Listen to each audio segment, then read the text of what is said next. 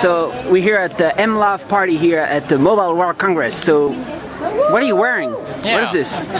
Yeah, this is the smart glasses by Epson Mobilio. So you see augmented reality in there, right? No, you can. Actually, this is the future. I see the future also. So how does it work? This device, two projector in it, and mirror and a half mirror in it. I can see it. So you have like mirrors and coming from the side? Yes, and I see that this side transparent display, and I can see real world also. All right. Right. Can you try to take them off so we see how it looks inside? Okay, take them off. And there's stuff going on there. There, right there. So it's 3D. Yes. So who's making this? This is made by Epson. Epson? It comes with this? Yes. And since when is it available on the market? Since when? When is selling? Last November. November. 2011 November. So what do you do with this? Battle of the glasses, guys. This smart glasses is totally change our new style. Smartphones will change to this smart glasses. Imagine always with internet. Facebook update, Twitter update, news, everywhere. Every information, real time, I can get it. So what are you working on? Are you working on something like this, or what's going to happen with this in the future, do you think? It's totally changed. Everything you want, information, immediately get it. Immediately, it's just there, automatically. Automatically. But somebody needs to do the software, right? Yes. Who's doing that? This is a controller, but in the future, no more control.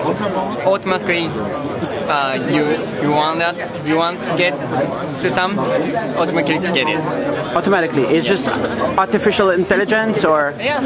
Is it Android? Android, yes. This is Android device, so you can connect the internet. You can see the website. Yeah. How clear is it inside?